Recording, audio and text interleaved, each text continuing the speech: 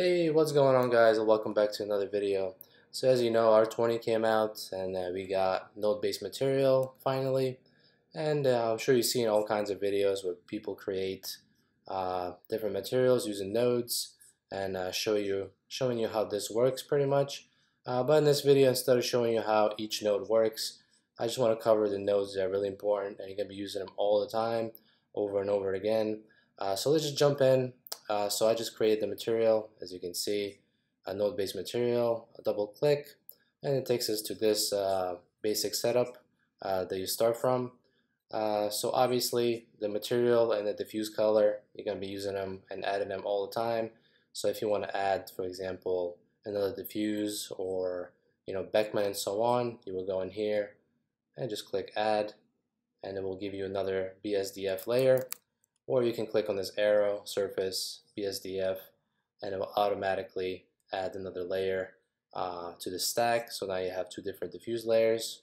The next thing is if you click C, sometimes it glitches out. So let me just close this. There you go. If you click C, it will bring up your, I think it's called Node Commander. And here you can look up all the nodes. In Cinema 4D right now, there's like 100 plus nodes, and you're not going to be using all of them all the time. But the useful ones are obviously like, for example, ambient occlusion. So what you can do with ambient occlusion is, let me just move over here. You can take the ambient occlusion and take, for example, color node. You type in color, and you guessed it, you would take ambient occlusion, take your color, for example, this green, and blend them together and input them inside the color for the main material or the first BSDF layer. So if you just look up layer or blend, layer lets you blend multiple inputs, and blend is only for 2 inputs. So if you just do for the foreground, you would do this green color, and for the background you would do ambient occlusion, and then in here you would just multiply the two and plug this inside the color channel, and now you get ambient occlusion multiplied on top of the color and so on. So the blend node, you're going to be using it a lot if you're blending, for example, a noise and a color, or ambient occlusion and a color and other things. The next thing is obviously the layer channel or the layer node. You're going to be using this all the time. As you can see, we can get in here. We have our basic blending nodes. We can add all kinds of layers, as you can see here, as many as we can, and plug all this stuff in and make it really complex material. And then the result can go anywhere. You can control the color, you can control roughness, normal, intensity, bump maps, and so on. So layer node, you're going to be using a lot. Make sure you master this one. Another one that's useful is obviously gradient. So if you do a basic gradient or a normal gradient, you have all kinds of options in here. And it's all the stuff that we used to before. What you can do is obviously blend this together. For example, let me add another BSDF layer. So let me just delete this one and click add. Oops, click this little arrow, add BSDF, switch this to Beckman, and for example, for the Fresnel, do the electric, and it goes like a clear coat on top of the white color, this diffuse. And now what you can do is search for blend. See, the C is not working again, so I have to close and reopen. Click C and search for blend, or you can do layer, it doesn't matter. Blend, drop this here, put the result in the foreground color or the background color, or you can blend like 2 different noises and then use this gradient as like a mask. Yeah, so let's just do that. Obviously noise is another one that's really useful. You're going to be using it a lot. So let's take this noise, put in the foreground color, and let's just Command C, Command V, and switch this up to like electric, and put this inside background color. Let's bring up the low clipping, and to blend these two together, we're going to use this gradient, and let's do, instead of doing linear, let's do a circle, and we can invert the knots. So now as you can see, we're getting a nice blend. And then from here, we can plug this inside, for example, intensity of the Beckman layer. And as you can see right now, if I bump up the IOR here, let's do like 10 so you can see what's going on. The reflection is not as clean as before.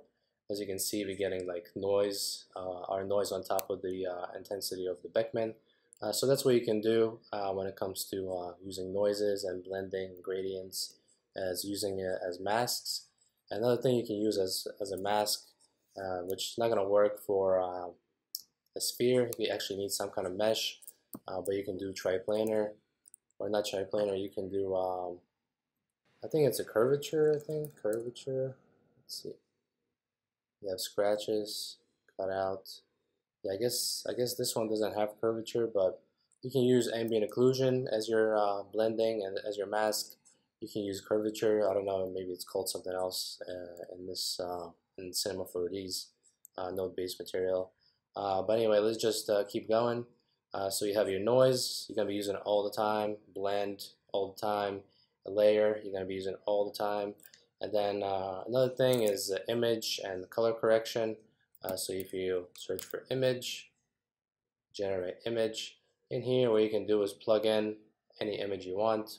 So I'm just gonna plug in this HDRI map. Let's see, just wait for it to load up. And then you can just plug this inside the color. And in between, another node that you're gonna be using a lot is, as you can see, it says insert converter. So where you can insert is color and then color correction. And you guessed it, it kind of becomes like a Photoshop layer. You can play around with your hue, as you can see, saturation value, and different blends. So, you know, color correction, you're going to be color correcting your stuff. Instead of going to Photoshop, you can do it here.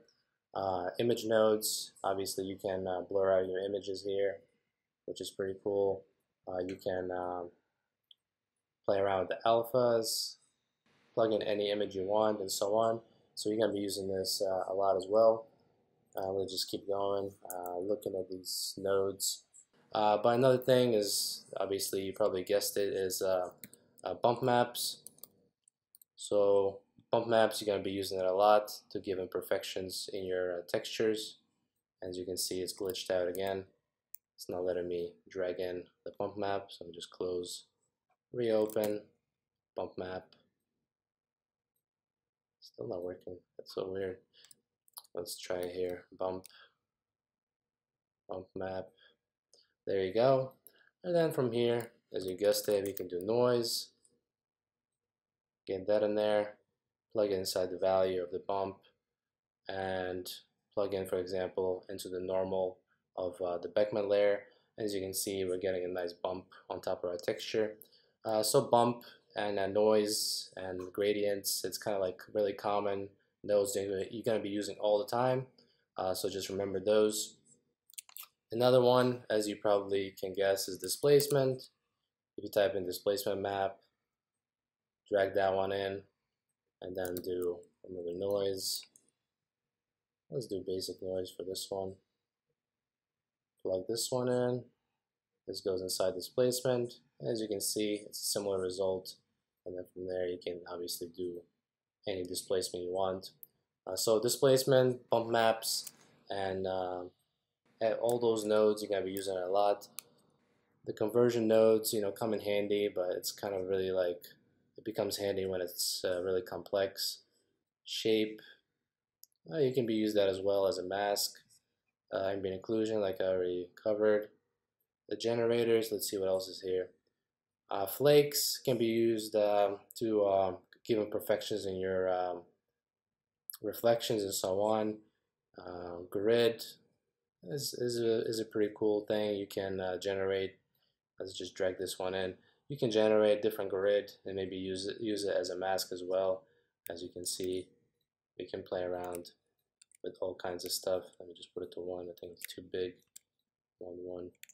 Let's try maybe 0.5. Yeah, I think 1 is too big as well. So you can generate a grid, play around with fill and line, and pretty much get a nice alpha for your one of your textures that you're creating. Let's see what else.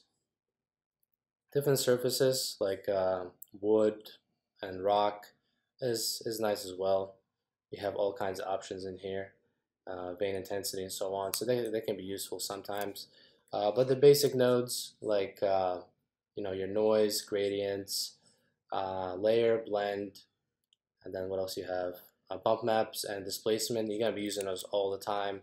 And if you can master those, all the other layers or all the other nodes kind of come in handy from situation to situation. So you don't have to remember all 100 nodes to create something inside the new node-based material. Anyway, guys, hopefully you learn something from this video. Just remember, you don't have to know all the nodes to do something inside the node-based material. Just remember these basic nodes, and I think you should do just fine. And if you want to watch videos how to connect nodes and what goes where, there's so many videos out there. You can just watch and learn from that. Anyway, thank you for watching, and please subscribe to my channel, and have a nice day, guys. Goodbye.